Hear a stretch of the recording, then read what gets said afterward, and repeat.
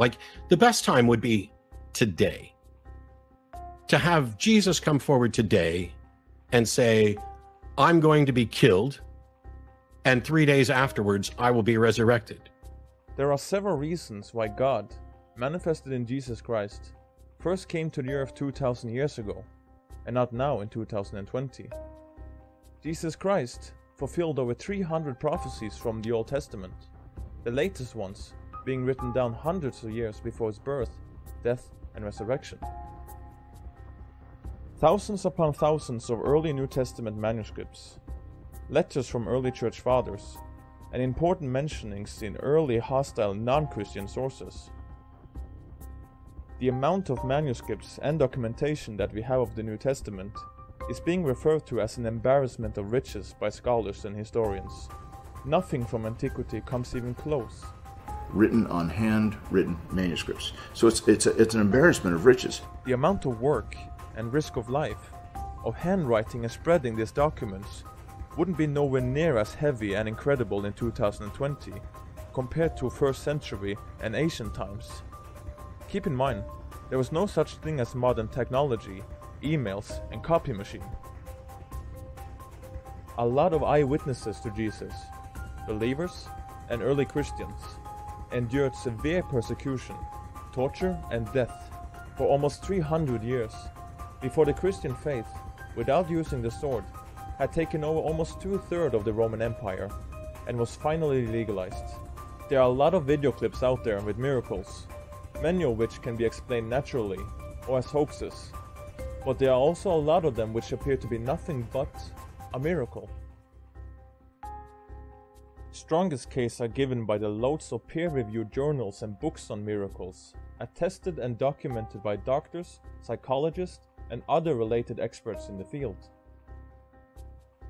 But it's all the historical evidences for the resurrection of Jesus and the minimal facts around this event agreed upon by virtually all New Testament scholars and historians, Christians and non-Christians, plus the early rise of Christianity that gives so much strength to the case for that Jesus rose again and Christianity is true.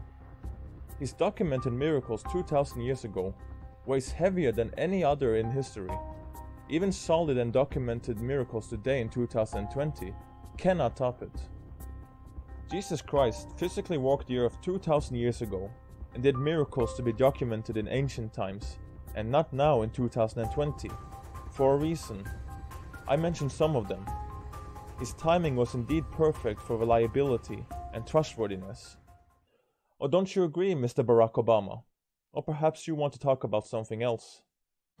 President Trump is a total and complete dipshit. Now, you see, I would never say these things, at least not in a public address, but someone else would. Someone like Jordan Peele. Comedian Jordan Peele actually produced this video to warn about the future of fake news. The technology uses sophisticated artificial intelligence tools able to turn familiar faces, even presidents, into puppets. Now there is software that can be purchased and done at home, and within a few days you can manufacture what someone says. The message here that it's getting harder and harder to trust our eyes and ears. It sure is. Harder and harder to trust our eyes and ears. Harder and harder to trust our eyes and ears.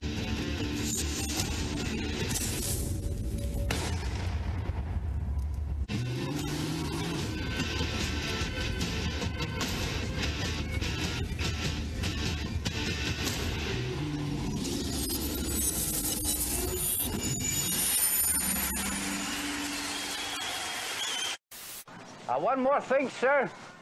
A common objection is, what about miracles in other religions? Well, Christianity makes sense of that. Take for example Galatians 1:8. Remember that Christians also believe in the spiritual realm, the existence of the evil one, and demonic forces.